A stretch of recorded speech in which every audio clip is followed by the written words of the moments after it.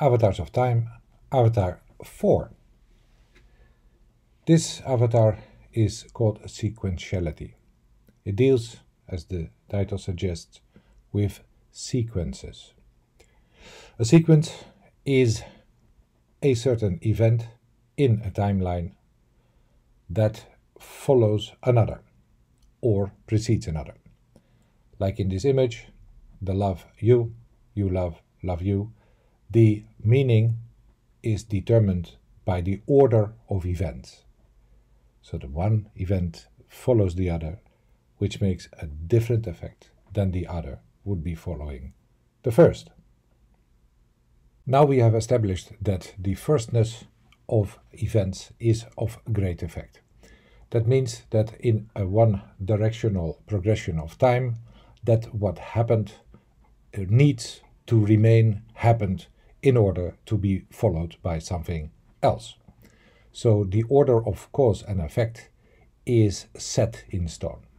We exemplify this with the next schedule. Event 1 has a firstness over event 2 and therefore also a firstness on event 3. Event 2 has of course also a firstness on event 3. So far so good. But event 1 can also be the cause of event 2 and therefore, in secondary stage, of event number 3. This is all happening on one timeline, seen from one perspective. But what happens if we add another timeline, a second perspective, a second spectator, a second person? So in this case, the same event could be perceived as happening on a different point in the timeline. That means that the events remain the same, but the perception of when this is taking place is different. In this case, that means that event 2 on timeline B precedes event 2 on timeline A, in the same way that event 3 on timeline A precedes event 3 on timeline B. So now the difficulty starts. Because so far we have been talking about real events, actualized events, progressing on the same timeline. But what if there would be an anticipated event, an exam for instance, which has such an effect on the current state of someone in the now, that the progression of timeline Y in this case would be interrupted because of the fear of getting to this exam. That means that the timeline would be switched from Y to Z, and in this case the whole future event, which was of such big importance and influence on the current events, would not even take place.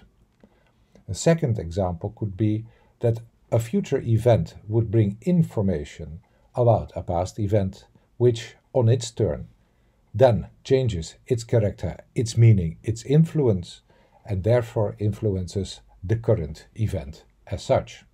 I will try to exemplify the importance of sequencing by showing the opposite, something which is not a sequence at all.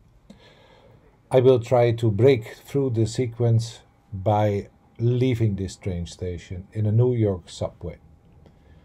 We depart, and then, to our big surprise, we will arrive again at exactly the same spot.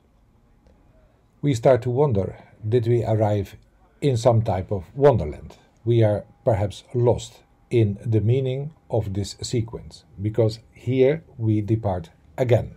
Same subway, same station, and by now, without much surprise, we will arrive again with the same people.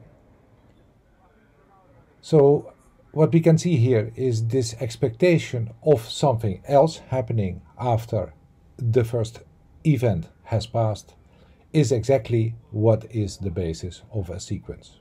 We cannot deal with a sequence which is not followed by another, or preceded for that matter. And I hope this exemplifies avatar number 4. Thank you for watching.